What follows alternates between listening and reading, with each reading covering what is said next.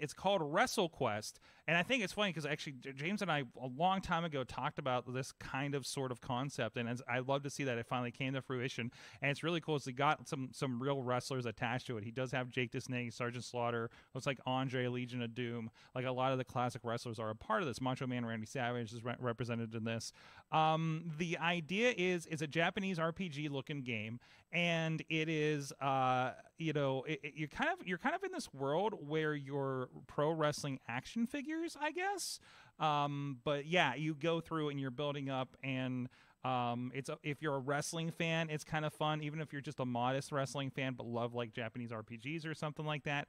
The first little bit I played of it seems really fun, and just some of the stuff that I'm seeing so far, it looks like a really, really fun game. It's on every console, it's on every PC store, but very specifically, it is also on the Netflix app. If you subscribe to Netflix, you can play this game.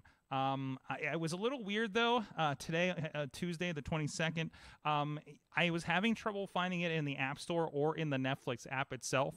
But if you do a search for it, you can get a link through. We actually linked it over on our Wrestling Mayhem Show Facebook group if you want to get a quick link there. Well, obviously linked here directly, but because nothing like they didn't put the links out for it. It was really weird on Twitter so far. I don't know, just because App Store waiting for it to drop kind of thing or something like that. But the characters are over the top. It looks like it's a lot of fun. I'm not a giant Japanese RPG kind of, and by that we mean like when you're fighting, like it's the menu system kind of situation.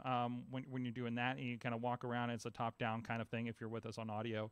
But the characters are fun, but then they're mixed with like real wrestlers like Jake the Snake Roberts, Diamond Dallas Page, and there's a little bit of audio too, because Diamond Dallas Page, whenever he pops up to say his thing, he says something about DDP Yoga Bro, which if you know is that something from that he does, and he does like a fitness thing. So very fun thing from a wrestling or a video game company here in Pittsburgh that's out. And if you got Netflix, which I think like the vast majority of our audience will, it's free on there. The platforms I saw, Steam and I think PlayStation, look like it's about a $30 game.